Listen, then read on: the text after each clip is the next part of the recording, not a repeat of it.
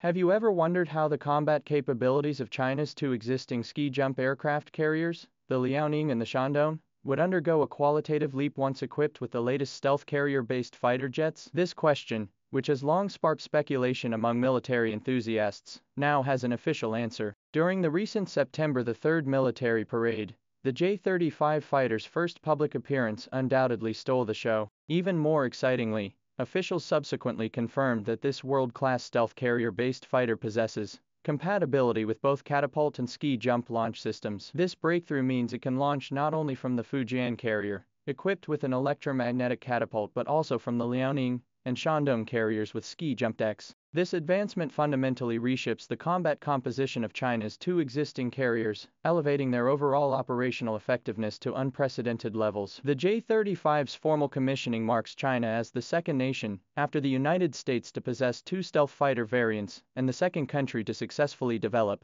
and deploy a stealth carrier-based fighter. Widely regarded as one of the world's most advanced carrier-based fighters, it surpasses the U.S. Navy's F-35C in multiple critical areas including stealth capabilities, avionics systems, and weaponry. The J-35's stealth design represents the pinnacle of the craft. Its entire airframe features metamaterial coatings that effectively absorb radar waves. S-shaped air intakes cleverly conceal engine blades, serrated exhaust nozzles reduce thermal signatures, and the fuselage's curved lines eliminate right angles, causing radar waves to scatter upon contact and preventing effective echo formation. Its radar cross-section measures a mere 0.01 square meters, approximately 85% smaller than the F-35's 0.065 square meters. This enables the J-35 to detect and engage targets at extended ranges, while remaining virtually untraceable by adversaries. Powered by two domestically developed WS-19 thrust vectoring engines, each delivering 12 tons of thrust, the J-35 achieves a combined thrust of 24 tons, nearly 5 tons more than the F-35C's engines. This powerful Chinese heart propels the J-35 to a maximum speed of Mach 2.2, far exceeding the F-35's Mach 1.6, and enables supersonic cruise capability. The vector nozzle technology allows 360-degree thrust vectoring, enabling the fighter to execute extreme maneuvers like aerial hovering and feathering, granting it absolute dominance in close-range dogfights. These performance metrics not only demonstrate technological advancements in China's aviation industry, but also imply that China's naval carrier strike groups will hold greater strategic advantage in potential future air-sea confrontations. The J-35's compatibility with both catapult and ski-jump launch systems holds strategic significance for enhancing the combat effectiveness of China's existing carriers. While the Liaoning and Shandong, China's current mainstay carriers, are still in their prime, with the oldest having served only a decade or so,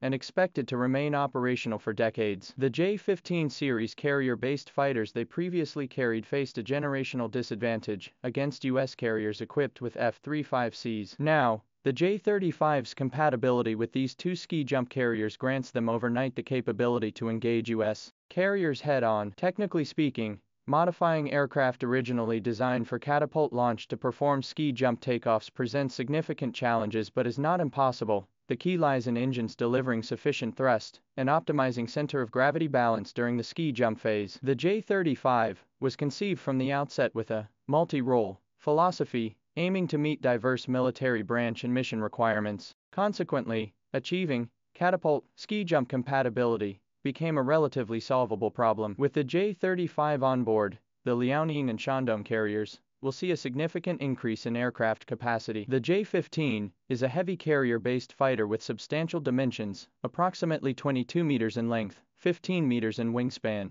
and nearly 6 meters in height. In contrast, the J-35, as a medium-sized fighter, is notably smaller, about 17 meters long, 11 meters in wingspan, and 4.5 meters in height. This means that the same size of carrier hangar and deck space can accommodate a greater number of J-35s. Taking the Liaoning as an example, it currently carries a maximum of 24 J-15s. If a mixed formation of J-15s and J-35s is adopted, the carrier's aircraft capacity could potentially increase to 30. Do not underestimate this seemingly modest increase in numbers. In high-intensity naval air combat, an additional fighter could mean a greater chance of victory, or even become the decisive factor in determining the outcome of a battle. Beyond quantitative gains, the J-35 represents a more significant qualitative leap. As a highly informatized multi-role fighter, it is equipped with advanced avionics and command and control systems. Its cockpit design is strikingly futuristic, where pilots no longer rely on traditional instrument panels,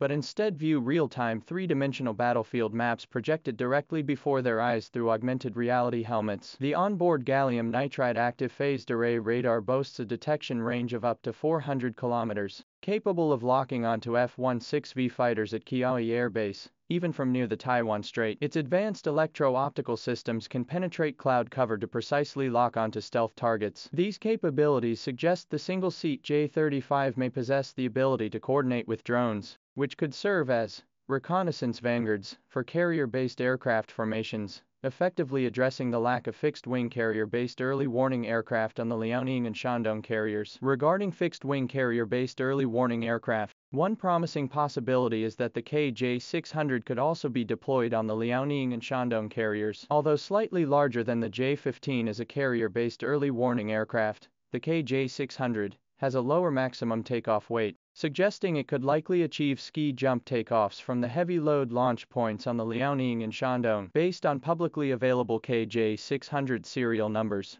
analysts speculate that over a dozen units may already be in service, far exceeding the requirements for the Fujian alone, and unlikely to be premature preparations for future carriers. This suggests a portion may be earmarked for the Shandong and Liaoning. Equipping these carriers with KJ-600 as mobile maritime command hubs would revolutionize their combat capabilities. Even without the KJ-600, the modern combat systems comprising J-35 fighters, J-15T, J-15D carriers, and naval drones will substantially enhance the combat capabilities of both the Liaoning and Shandong, positioning them among the world's most capable medium-sized carriers. The J-35's weapons system is equally impressive. According to recent CCTV reports, its internal weapons bay can carry 6 medium to long-range air-to-air missiles, shattering long-held assumptions that medium-sized stealth fighters were limited to 4 medium-range missiles due to base space constraints. Through optimized weapons bay design and the adoption of folding wing missiles like the PL-15E or the new PL-16, the J-35 achieves a significant increase in firepower payload, enhancing its beyond visual range combat capabilities. This means it can maintain firepower superiority for longer periods during air combat. Given the J-35's role as a carrier-based aircraft tasked with diverse missions, the importance of this weapon-carrying capacity is self-evident. With an operational radius of 1,350 kilometers, it can effectively cover critical waterways and carry various precision-guided weapons to execute maritime and land attack missions. With the J-35 now deployed on both the Liaoning and Shandong carriers, the overall combat systems of China's 3 aircraft carriers will undergo profound changes. The Fujian carrier, equipped with catapult-launched J-35S and KJ-600 airborne early warning aircraft, will form a complete combat system similar to that of U.S. carriers. Meanwhile, the Liaoning and Shandong carriers may adopt a combat model where J-35S operate in coordination with helicopter-based early warning aircraft or unmanned aerial vehicles, still capable of delivering formidable combat power. This multi-tiered, multi-configuration carrier force structure enables the Chinese Navy to respond more flexibly to military missions of varying intensity across different maritime zones. From near-sea defense to distant sea escort operations, it now possesses more reliable air power support. The success of the J-35 and its adaptation to existing carriers not only demonstrates the technological prowess of China's aviation industry, but also reflects the evolution of the Chinese Navy's operational philosophy. This approach, significantly enhancing combat capabilities through equipment upgrades on existing platforms, undoubtedly represents an efficient and economical path to military strengthening. For the Liaoning and Shandong, the deployment of the J-35 transforms them into modern aircraft carriers in the true sense, rather than mere platforms for aircraft takeoff and landing. The doubled combat capabilities of these 2 carriers provide the Chinese Navy with more potent tools for safeguarding national sovereignty and maritime rights, thereby amplifying its military influence across the Asia-Pacific region and beyond.